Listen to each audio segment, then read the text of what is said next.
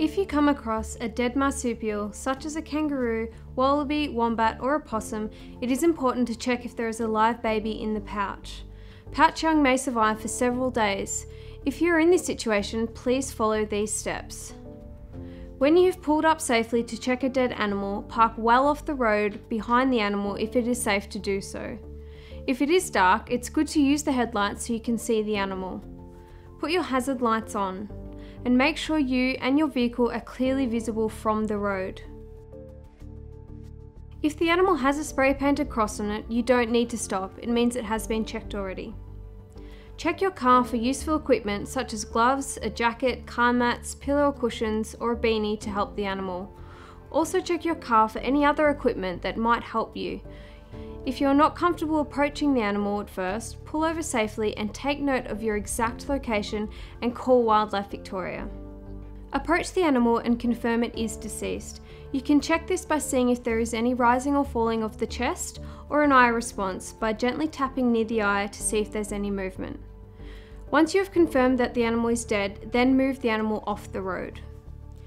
Assess the belly side of the animal between the back legs to check if it's a male or female. If it is a male, spray the animal if you can.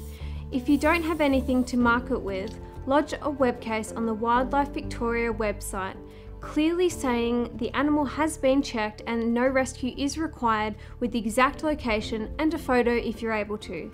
This means that a Wildlife Victoria operator can confirm it is a male and no rescue is required. You have done all you can and you can leave the site now. If it is a female, carefully check the pouch for a joey.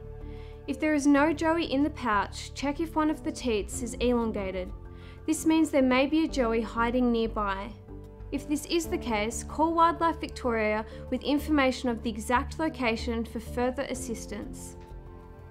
If the teat is not elongated, spray the animal, and if you don't have anything to mark it with, lodge a web case on the Wildlife Victoria website, clearly saying the animal has been checked and no rescue is required with the exact location and a photo if you're able to.